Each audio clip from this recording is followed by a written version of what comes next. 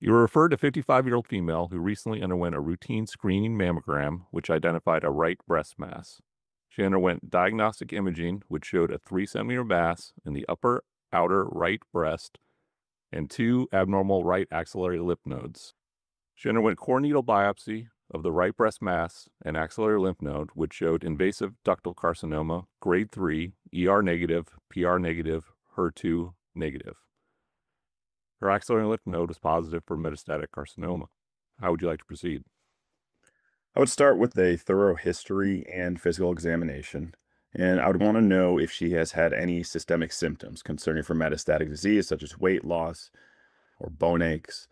I would also want to get a sense of her risk factors for breast cancer, including personal or family history of malignancy, estrogen exposure as determined by menarche, parity, breastfeeding, menopause, and hormone replacement therapy, and history of radiation exposure.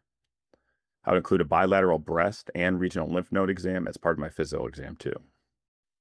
She has no relevant personal or family history, and a thorough review of systems is negative. Her exam shows a palpable right breast mass and palpable right axillary lymph node. There are no skin changes, no nipple changes, and no other palpable masses or adenopathy. Hmm. The remainder of her physical exam is normal.